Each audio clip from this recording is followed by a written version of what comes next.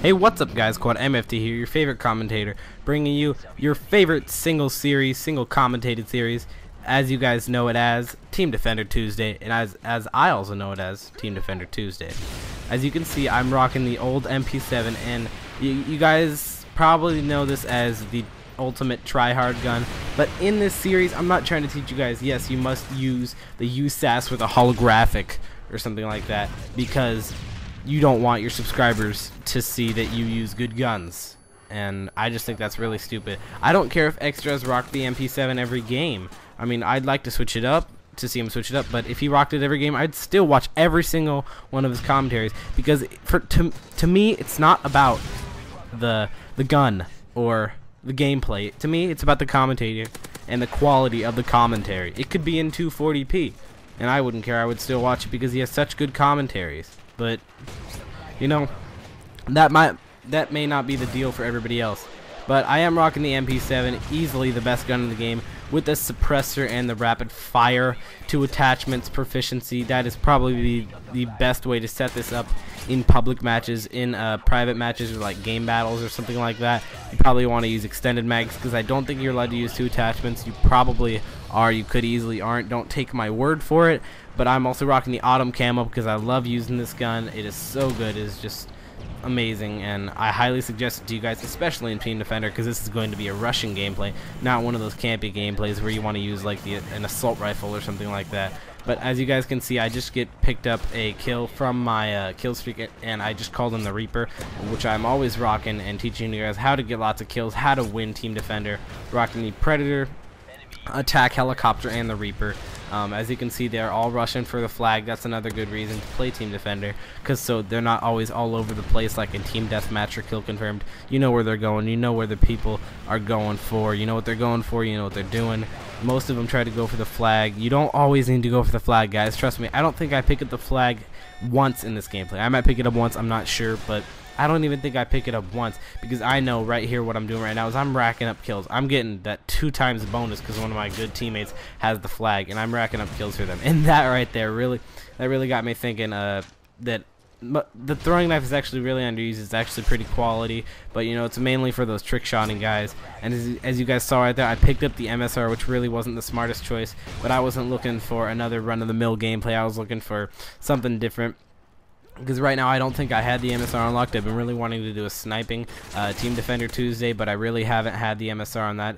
Is easily my favorite sniper rifle, and you guys are probably thinking, why don't I just unlock it with the prestige point? I don't have any prestige points. I use it on like buying a new title and emblem, or keeping over an ACR, or keeping over the FAD, or keeping over the MP7, or something like that, or the PP90, whatever guns that I can use to repeatedly get gameplays, because they're such quality guns.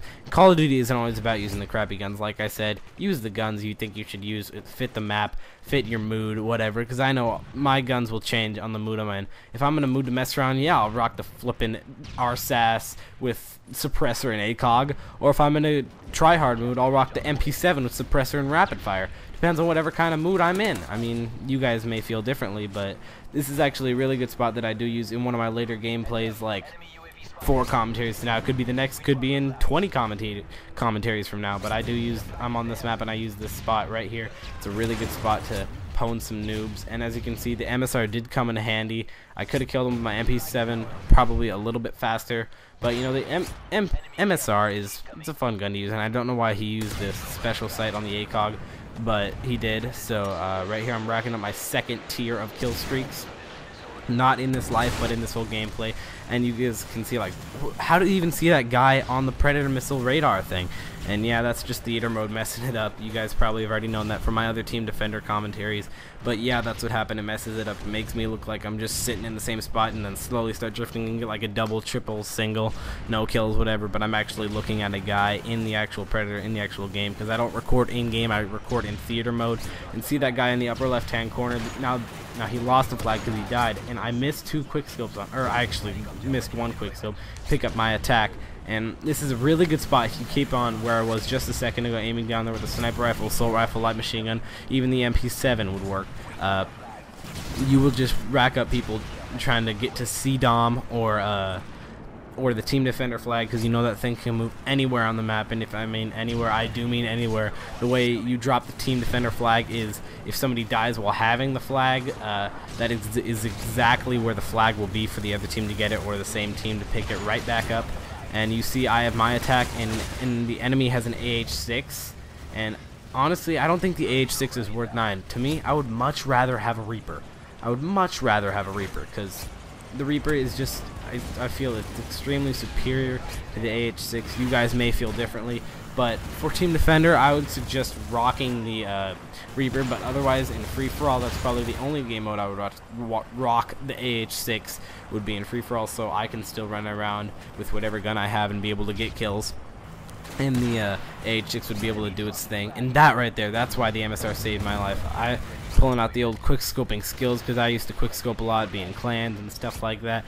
Quick scoping, it's really fun, but you know, once you get into the trick shotting part, which everybody's gone through and everybody will go through the trick shotting stage, it's just a part of Call of Duty. It's part of the Call of Duty lifestyle, kind of like puberty.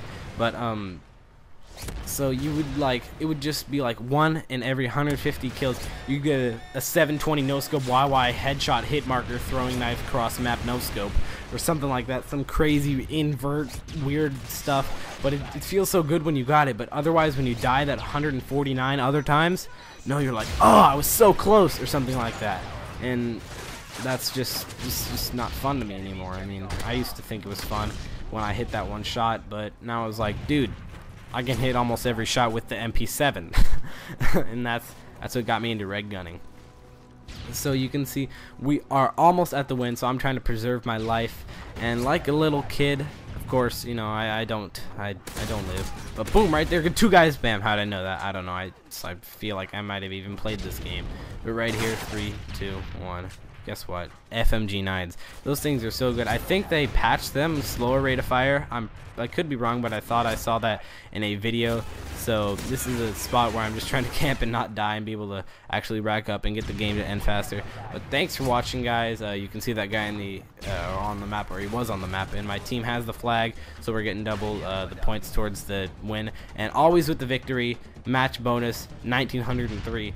Thanks for watching, guys. Like if you enjoyed, and always remember, subscribe for more. Later, dudes. Good night.